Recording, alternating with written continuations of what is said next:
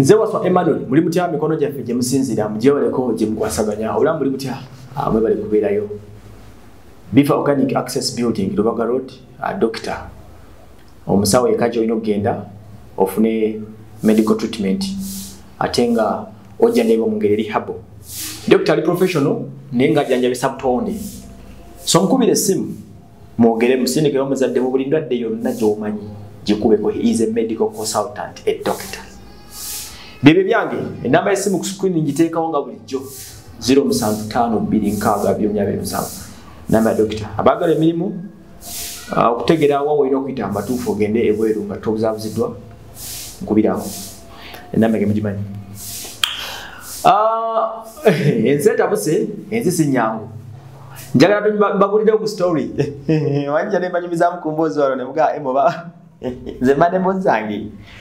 Waliwo emboozi eri omusajja yatandise omugagga yafuutuse n'atandika okugula ebigere by'abantu. Ebifaananyi bye mulabako ebyo ekimu mukirabanga omusajja wetusa ku kyendaba wano omusajja ekigere ataddeko ne plaster kanasiro akatemyeko. Ono omulala kigere kyendaba wano kiraga nti ekyaddyo ekigere kino ekisajja kyala kisajja kye baatemako. Emboozi eno yafuutuse mu ggwanga erya Zimbabwe. Amawulire agafulumika gagamba nti in Zimbabwe people have started selling their toys for thousands of dollars due to high cost of living. Each toy goes around $20,000 to $40,000. Emboozi negamba nti abantu mu ggwanga lye Zimbabwe batandise okubanga batunda ebigere byabwe. Buno obugere buno bukyala kisajja nekyala buno ebigere bino ebya wansi ebire bitano ku kigere ky'omuntu obugere. Nga akagere akasinga okubeera akatuni nategeddeko nti ebbeeyi yako kannaswi bakanaketa katini katondiwe emitwalo gumu ogwa dola. Omutwalo gwa dola gumuze miliyoni nga 3.6 ezawa. However, dola yali nnye but average price ya dola ebira ku 3.6 ebiseera ebisinga. Miliyoni nga 3.6 oba 3.5 akagere kannaswi kamu. Eno mbadde mulina kutunda nsigo juzi nalabako omusajja yavembala ng'agamba nti alina famire gy'abanja yabaguza ensigo ne batazimuwa ne batamuwa sente ze. Kale ne South Africa Zimbabwe bo otunda kigere kyo ku mutwalo gumu gwa dola.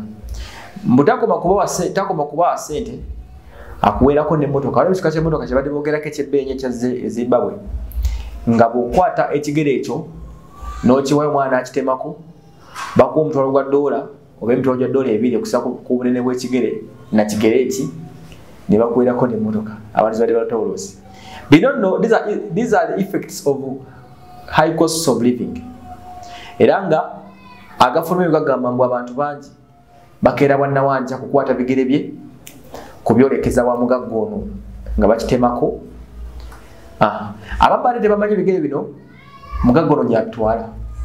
Naye mbu kigambibwa ebigere bino bikozesebwa for ritual activities, bikozesebwa mu ngeri y'ebyo ebintu sitagala bita bya buwangwa, ebintu by'obuwangwa abantu bakola ebyabwe biri ritual abanoonya obugagga. Era mbu ebigere bino bagabirako obugagga.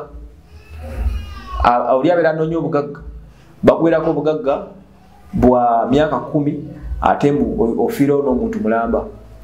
Kati gwawaddeyo akagere waliwo atabakagula omulala kyova olaba nga bakuwa omutwalo gwa dola n'owaayo ekigere kyo n'okitunda. Kati eri oli aze okasuubula ayinza okasuubula emitwalo nga 10 egya dola tomanya n'afunirako obugagga n'ebisigadde. Eyo y'emboozi efuluma wansi mu ggwanga erya Zimbabwe. Era mbu kino ekyala kisajja kino ekisa ekinene kya mitwalo 4 egya dola kitegeeza ekigere kimu bwe bakutemako ekyala ekisajja ku kigere kye ekya kkono ng'ofuna emitwalo gye 4 egya dola bwe bukadde nga 10 nga mwana kitegeeza ebigere 2 oba ne miliyoni 2.8 ne bakuweerako n'emmotoka.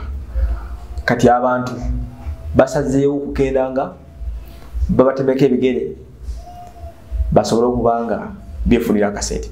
Naye mbu n'emboozi esinga okufulumirako endalira egamba nti ekigere kye bakikutemako mbu tewali muntu akkirizibwa kuddamu kitunulako olina kutunulako gweka. Kitegeeza kati abantu abatemeddwako ebigere tebakyasobola kutambula mu kibuga Harare oba mu ggwanga lye Zimbabwe nga ebigere biri bweru tebakyasobola kwambala ngatto za open shoes gye bayita Afirika gye tulimu bannange Afirika bwete bwetambula wekitegedde bulunyo abazungu tebatudde wano mu Afirika omusajja omu yagamba nti mu bazungu buli olukedde bafulume ba professors ba scientists neve mu Africa ba pastor beyongedde okuba abangi wekitegedde eriwafe tukuze ba pastor buli wa pastor abazungu bafulume ba professor chokati ne bamwe bagamba tuwalaga nfe tusinga okumanya Katonda kali nawe tulinenga ebyo biri awo wansawo ebintu ebikikola bwe biti naye ono bijja kutuukawo kuba kati odiru singa ntebereza musinga yaze wano Kampala ng'omanyi singa abaana abakedde batemako ebigere bafune ssente anti oli agamba akagere genda fera era omuntu atunda nsigoye kati oli ekigere anyway that is one of the stories omanyi nemanyumiza ku mboozi ne muzitegera bulungi nnyo egenda ononyerezeekoko okitegera olabe ekifa ggwanga lya Zimbabwe emboozi etrendinga nnyo ku internet era ereese it has created a very big expansive discussion mu bantu ku nsi yonna nga badiscussinga ku kiri e Zimbabwe ekyokuba nga batemako bannansi ebigere okusobola okuba nga beefunira ku bugagga weewaawo waliwo ekifaananyi ekiro ekitrendinga here we discuss about topic of discussions ebitambula mu nsi ne mbabuulirako bye batemwategedde bintu binyumyamu n'osobola okubitegeera ensi bw'etambula topic of discussion waliwo akafaananyi akakatrendinga n'akajja ku page ya Charles Romsana ng'ekifaananyi kino kyakubiddwa bino ebitongole ebirwanyirizi by'eddembe ly'abantu nga biraga abasibe babiri omu yeebase wansi ku ttaka like ku seminti mu ttwali zina tiles ku seminti omulala ali ku kakatanda nga mbalaba nenga bafuna bujjanjabe kati omushana n'atugamba nti you treat them like slaves on your farms, you kill them on the roads, the treatment you accord your dogs is far better than these human beings. Like kyanewunyisiza nnyo abasajja bano nkakasa bano basibe abamu kwabo abagwa kabenje juzi wale muroka abasibe yagwa mu bitundu by'eruwero abasibe 54 be bali mu motoka eyo eyagenda kufaama okola ebyayo omanyi abasibe bano bakayamba bapangisa bagande bakola emirimu abagagga balina zifaamu balina cheap labor gye baproviding kati baali bagenda kukola mu process eyo nga bagenda kukola eyo munnange gye bafunira obuvuzibu ne bagwa kabenje obwo kitekera bulungi nnyo badde nkyakunnyonnyola ku nsonga ez'abasibe abo ekifaananyi kino kikuwa ekifaananyi ekibi ennyo nti eggwanga terifa ku bannansi baayo abannamateeka batukubiriza nti temutekka kabindo naye muloleza bezibabeera nazo zino eza loleza prison muzimanyizi eza brown bitata byabwe nga balimu abantu 5 mwaba gwemwetiriza makanyiga akabaddeawo lole bwe yawabye ne yeevuunika ne bagwa 5 mbana 5 bafidde on sport abana bagende ku bisago bwe bagendera ku bisago nga mwe bayedde akabenje mwe mubapakidde bati okutuka okukosebwa ne mubateeka mu ddwaliro ne mbajjanjaba mu nzijanjaba bwetyo obwekitegeera. This is very hilarious. This is very absurd. It is very bad. Buli tugamba nti mwatukyawa abatufuga tuwere tulimba wakiriko mwali badde mubawa eddwaliro eddungi abaana mwe babajjanjaba bwe bati family zaabwe zijjanjabibwa bwe bati bwolwala ali mu gavumenti bakwebasa wano okukana akatanda wansi ku seminti olwokuba basibe don't they have a right okufuna obujjanjabi businga ku wano a government institution in number. We always tell these people nti enseno yafatta neggwawo naye tubale tusanga tubeera very serious. This picture is very hilarious. Kiswaza eggwanga, kiswaza bannayuganda naye abakulu abatufuga ebyokusona babivaako dda.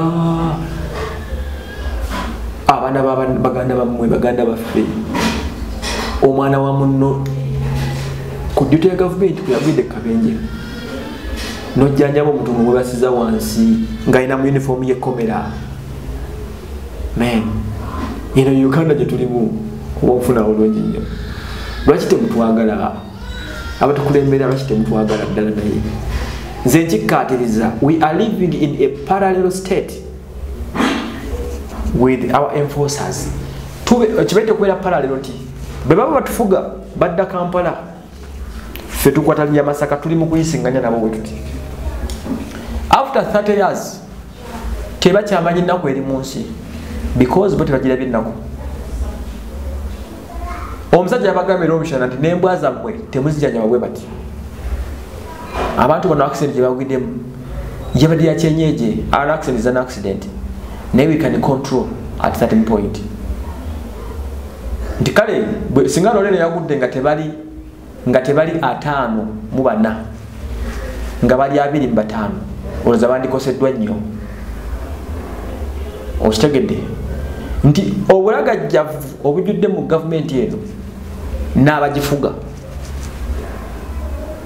bwe mwolesa bwe buviirako ensi okufaana ebintu bwe biti mwe mukyayisiza abantu ensi ne tugitamwa because temutufuddeeko mwandifunyemu okuswala mu mitima nga gavumenti okitegera nimbateeka mu malwaliro agali better from here kafaani kali mu kutrendinga kaswaza ggwanga ensi yafuuka global network kifaanyi kisaasaana ensi yonna ensi nekirawo lono egigana washiyalinga nti Uganda abasibe babasuza wansi ng'ate balwadde temukoma kusula mukobera basula bubi neeno basula bubi kwegamba osoberwa n'ogamba yeno Uganda oba but we have a very good country banange muswaleeko bane muswaleeko ebintu ebimu era nze werawunda akabenjaho nga bagudde natuula ningamba kanchiwo olakwefanira akabenja bitiisa ka video kaina ningamba kandabe bagenda kubajjanja babatya ababo benyini singa bade minister oba MP mubateeka wano bo muba privating enyonyi ne bagenda nimbasasolera malwaliro agebbeeyisi yato ne babajjanja bireeyo these are human beings abafuma kibazi emisango they don't deserve this ebyo bibiri okatrendinga nnyo ku internet akafaanani ako kaswaza nga bw'okiwulira oba kitegera bulungi nnyo kaswaliza ddala ebisembayo banafa ba URN be bakubye ekifaanani kino ne bakituweereza this is Uganda the pearl of Africa bweti bweri awo tuvuddewo